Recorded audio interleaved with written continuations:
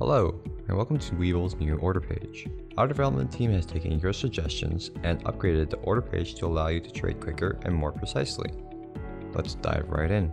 On the top here, you can see that we've moved your market data and stock chart right onto the order page. No more going back and forth between pages.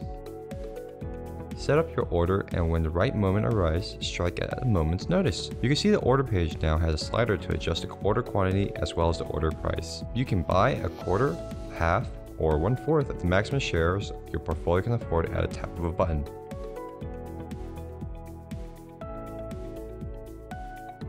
Don't forget that we have a variety of order types, such as stop order, stop limit order, and market orders. For limit orders, you can set the price based off the market price or any price you see in NBBO quotes just by tapping on them. You can also toggle stop loss take profit by tapping this switch here.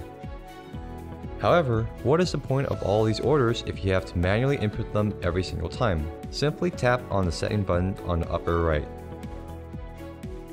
and start designing your presets. Currently, you can define your default buy sell setting, default order quantity, default time in force, and whether or not you want to trade during extended hours. Look at that setup! Once you have placed your order, you can monitor it by tapping open orders and my positions. And of course, if you have any questions, tap on the live help icon here and send us a ticket. Thank you for watching, and remember, invest smart, trade free. That's Webull.